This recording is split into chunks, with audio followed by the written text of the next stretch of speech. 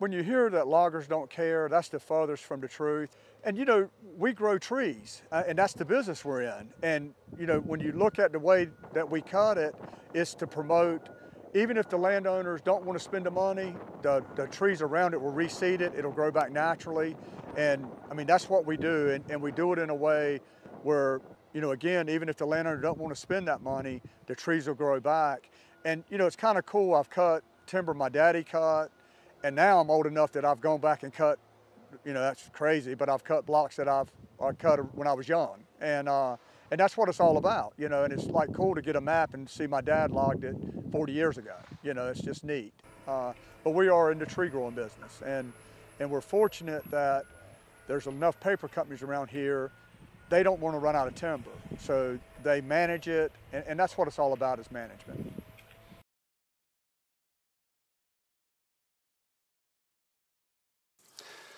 Yeah, this was an older stand. This was a planted stand of trees, and it was older, and I think some bugs had got in it, and that's why you see there's some dead timber laying, or there was before we raked it up. So we came in here with a drum chopper and we chopped it. What didn't chop up, we rake into, you know, piles, you know, a few scattered piles here and there.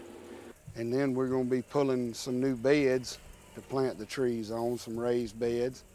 And there'll be a herbicide contractor who will come and spray and kind of knock back some of the competing vegetation just for a little while, and just to give the seedlings a head start. And then, you know, probably December, no, January, something along in those lines, they'll come in here and hand plant containerized loblolly seedlings, and the new stand will be off to a start. The good thing about forestry in the South is we're planting trees that would have grown here naturally anyways. On this particular site, I mean, there's a little layer of sand, and then there's clay, gumbo clay beneath. Left to its own in its natural state, loblolly pine would grow here naturally, and that's what we're going to plant. You know, that's what will be planted here, because it's, you know, it does well and it grows the best on this site.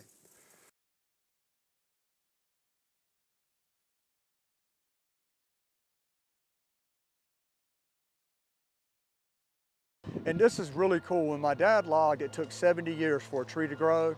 Today, they're growing in 28. 28 years, they got a tree that you can get lumber out of. It's a genetic pine, but that's what they plant, and that's what's going. So, you know, we're on a 28-year cycle, which that's a long time, but, you know, people they can harvest it twice in their lifetime. And that's, you know, I just like people to know that the trees are growing a lot faster. They made advances on pine trees. Reforestation is beneficial for, you know, in the future they can harvest this stand of trees, and it's good for the economy all the way around.